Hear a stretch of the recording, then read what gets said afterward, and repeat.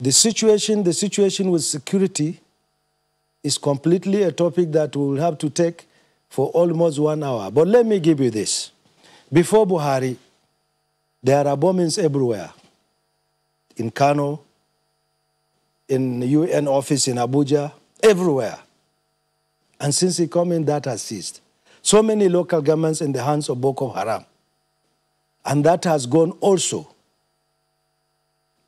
And right now, the major issue on Boko Haram is centered around Maiduguri and some little part of Yobe and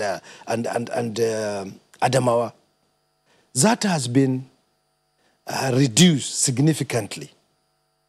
And you remember those days that you don't go to the market thinking of being bombed?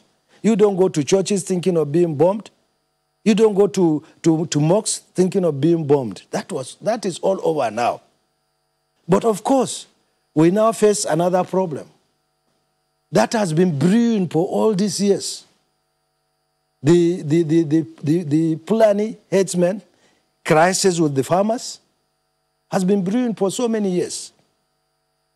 And that developed over time because of the neglect of the past leaders. And unfortunately for us, it gets ripe at this time.